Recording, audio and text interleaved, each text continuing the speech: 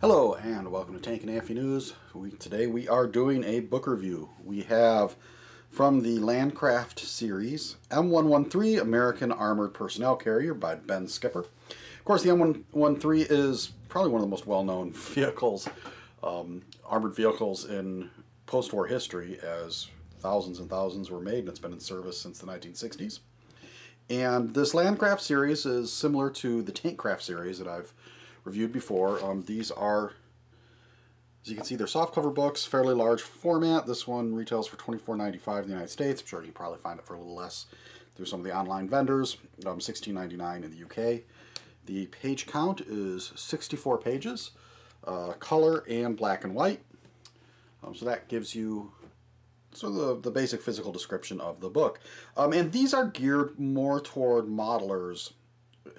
I should say geared as much toward modelers as they are people interested in history. So the books, these books tend to have history in the first part, and then they get into a discussion about particular modeling kits and pictures of models that people have put together. Some very impressive ones.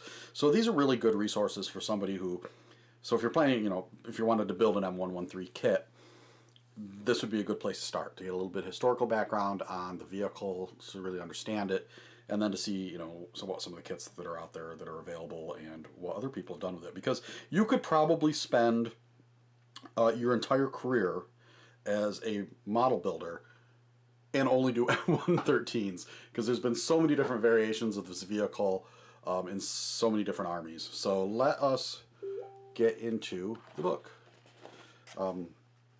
So they start just right on the inside of the front cover, which I kind of like. Like, there's no wasted space in these books. And like I said, so the beginning part here goes through the history, so design and development. Nice shiny glossy paper, so the illustrations look good. It's got, since this is a post-war vehicle, most of the photos are in color, which is nice. It's not like the World War II stuff where you're looking at black and white mostly. So it discusses the development. The one thing that jumped out at me that set off some alarms that I wasn't super happy with this, including James Gavin and crediting him for, he had nothing to do with the development of the vehicle specifically. He was an airborne commander during World War II. He advocated after the war for more air mobile forces, as did a lot of other people. The thing is, though, there's been certain people who have really picked up on and elevated his place within the development of the M113 and going so far as to try to get the vehicle named after him retroactively. As far as I know, it's really just one dude called Mike Sparks, who's known as Sparky on some of the forums online. And most people don't take that whole effort terribly seriously.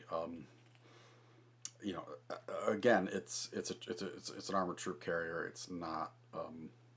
Gavin was an airborne commander. Anyhow. So enough about that.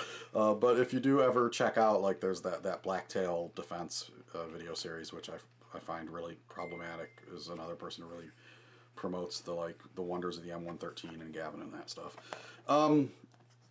That said, the rest of it, reading the history, seems pretty well to jive with everything else I know about this vehicle. Because I've read Honeycutt's book on armored personnel development, the Bradley book.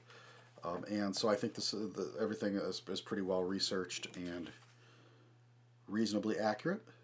It obviously can't really, and the author of course states this, he admits that in a book this size you can't cover every single variant, particularly internationally, of this vehicle. I mean, it'd just be insane. You like I said, you could write 20 books this size, probably documenting if you're trying to go into any sort of detail, because it is, like I said, the most widely produced personnel carrier of the post-war world, maybe Western world for sure, used by many different countries, still in service to this day. So,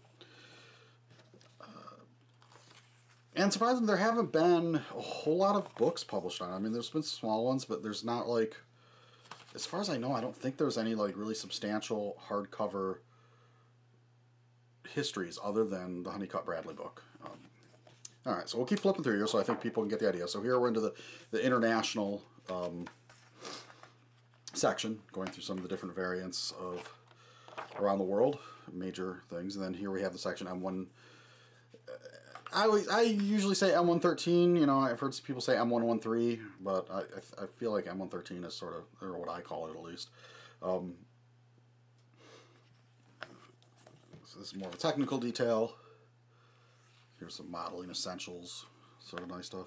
This section here, in service and in action, so gives you some photo descriptions and photographic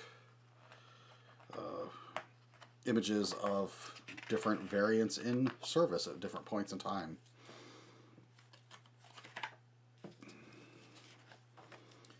And more variants. Here we see one of the more interesting variants is some of these were used to make the OPFOR vehicles that the U.S. Army uses in training exercises. So they would build them to look like, usually like Russian vehicles, replacing some of the older ones that were based on old Sheridan chassis.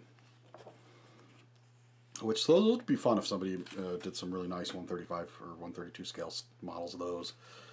And going ahead here, so just, I mean, everything from, you know, I mean, this was the basis also of not just an APC, but got used for, the, you know, being the basis of cargo carriers, missile launchers, you know, command vehicles, ambulances, anything you can think of.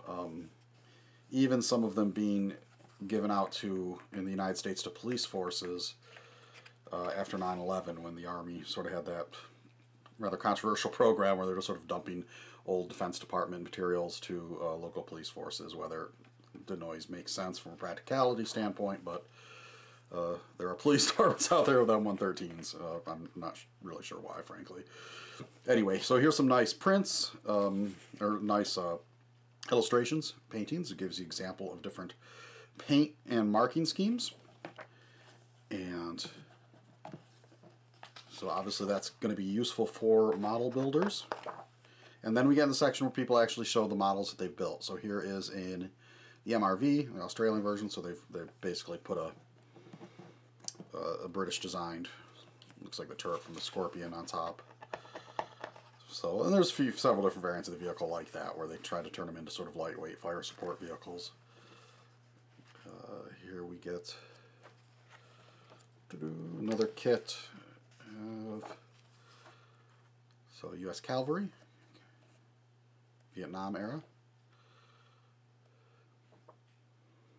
Here we have another fire support vehicle, obviously a different turret, but again, that same idea. I think that one they're using the turret off the Saladin for the basis of that vehicle.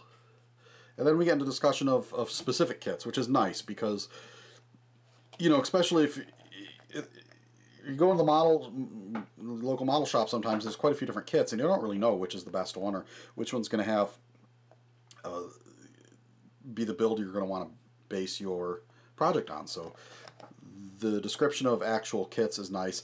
And you know, these kits stick around for a long time, so it's not like this is going to become outdated real fast. And in some cases, you know, these companies just keep using the same molds and over, so it's pretty well known which kits are which and what their various pluses and minuses are in terms of quality and accuracy. So that pretty much finishes off the book. You know, on the back here we have pictures of some of their other series. Of course, there's the Tankcraft ones, which we reviewed some of those, and the Landcraft, which do the non-tank vehicles. And so that's it. So yeah, I think this one's, I give it a thumbs up. I like this series. You know, at first I sort of, because I'm not a model builder as much, it was sort of like, well, I'm not sure it's as relevant, but I do enjoy seeing what other people build, and I think the history parts in the front of the book make them worthwhile. Particularly, like I said, a vehicle, even as famous a vehicle as the M113 or M113, there hasn't been, it's nice to have a book that's got a concise history in it, because, you know, having to read through Honeycutt is sort of a chore, and I'm not sure I even have, you know, I'm pretty sure they did an Osprey, one of the new Vanguard titles on the M113, but I'm not sure that I have it.